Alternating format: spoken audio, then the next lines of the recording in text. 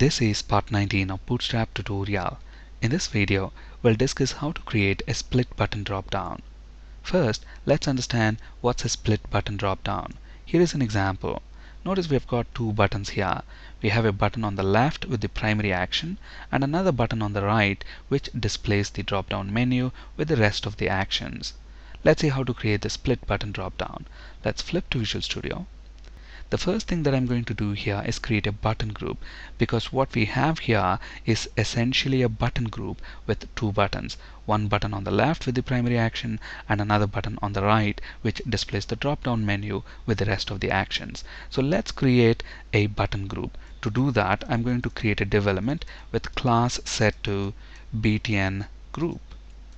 And within this button group, we are going to have these two buttons. So the first button says SQL Server. So let's create a button, and I'm going to use some Bootstrap button classes. Let's use btn and btn primary classes. The text on this button is going to be SQL Server. Let's create our second button now. And if you look at the second button within this button group, it's not displaying any text. It's only displaying this downward pointing arrow. So I'm going to remove this text which says SQL Server. And we want the second button to behave as a drop-down. For that, I'm going to use another Bootstrap class, and that is dropdown toggle. This class specifies that this button is the trigger element, the element which shows or hides the drop-down menu. Now, in addition to these three classes, if we want this button to behave as a drop-down menu, we also need another data dash attribute, and that is data dash toggle, and I'm going to set it to dropdown. This attribute is required on the trigger element to show or hide the drop-down menu. And then we want this button also to display this little downward pointing arrow. To get that little downward pointing arrow, I'm going to create a span element with class set to caret. Finally, we need to build our drop-down menu items.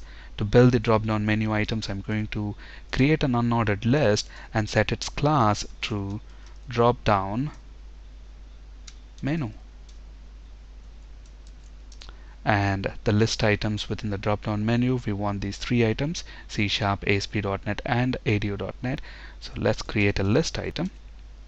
And I'm going to create an anchor element, set its href attribute to hash, and the value is going to be C#.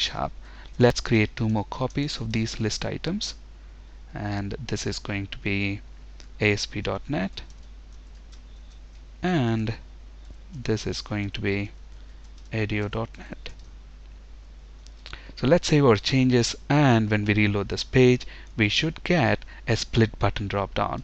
So when I click on the left button, which represents our primary action, it's going to take us to the SQL Server page, and if I click on any of these menu items, it's going to take us to that respective page. Here is the HTML for that. Next, let's discuss how to create split button dropdowns with different sizes. Here we have a large, small, and extra small split button dropdowns. Let's see how to create this.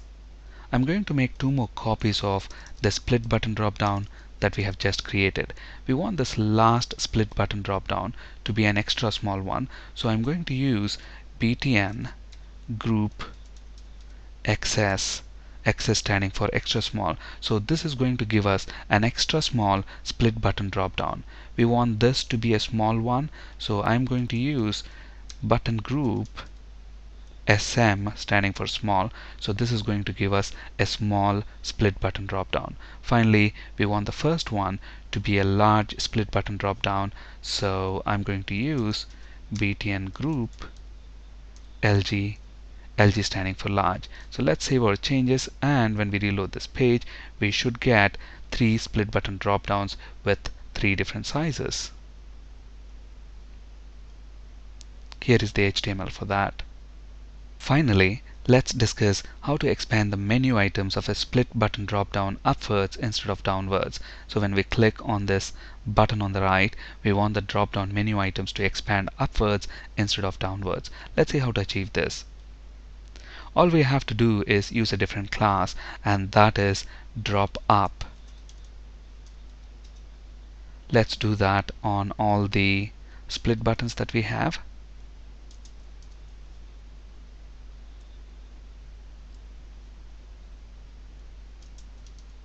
Let's save our changes, and when we reload this page, notice the little arrow is pointing upwards now, and when we click on that, the items are expanding upwards instead of downwards. We don't have enough room on the top, so just to create some room on the top, I'm going to make copies of this break element.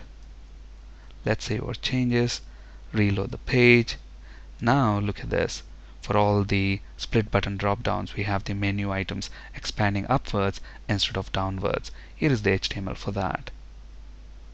Thank you for listening and have a great day.